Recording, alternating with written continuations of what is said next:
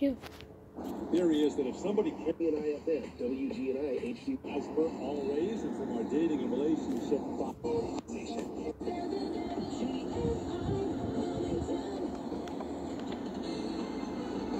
John Tesh here with you, as per always, and from our dating and relationship files. If you're under 40 years old and looking for love, or you know somebody who is, experts say do this one thing: recycle, because according to a new survey, half of millennials and Gen Zers won't date somebody who doesn't recycle.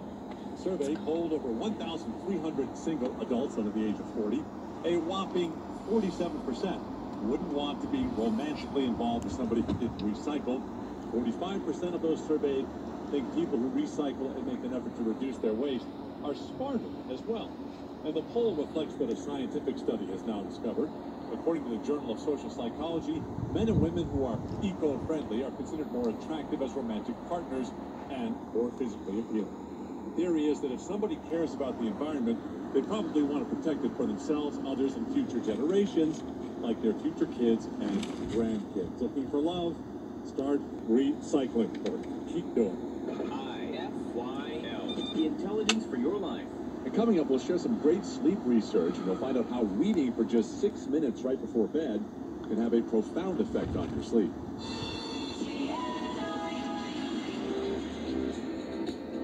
Wow, good job! Are you just you?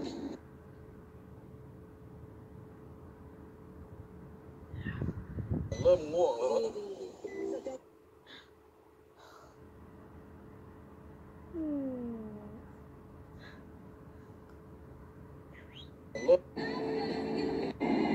Rocket focus.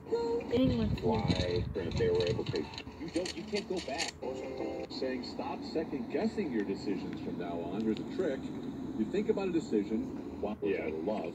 Nodding yes will increase your conviction about your decision and boost your self-confidence instantly. Well, this is more of like, this is why screens are so powerful in affecting your moods, why virtual reality affects moods. Your brain can't tell the difference between perceived experiences and actual experiences. So if you're nodding, your brain is going to think, I agree with this. Right. And this is also, this reasoning right here is something that you and I both love about doing live performance, because you can't second guess your decision. So, nodding is a trick in life that will work for you, but when you're on stage, you're sort of forced to be fully in the moment to the point where...